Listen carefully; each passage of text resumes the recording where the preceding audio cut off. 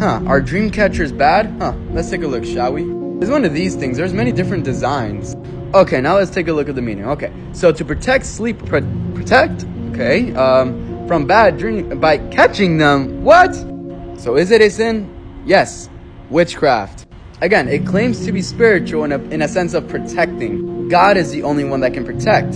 So let me explain to you why witchcraft is wrong. Witchcraft is like cheating on God in a sense. It's like putting this thing up of like the dream catcher, let's say, of protecting, right? Instead of relying on God for protection, you're relying on a dream catcher. Even if you don't believe in it, you still have it up. So again, if you have one of these and you're a Christian, throw them away.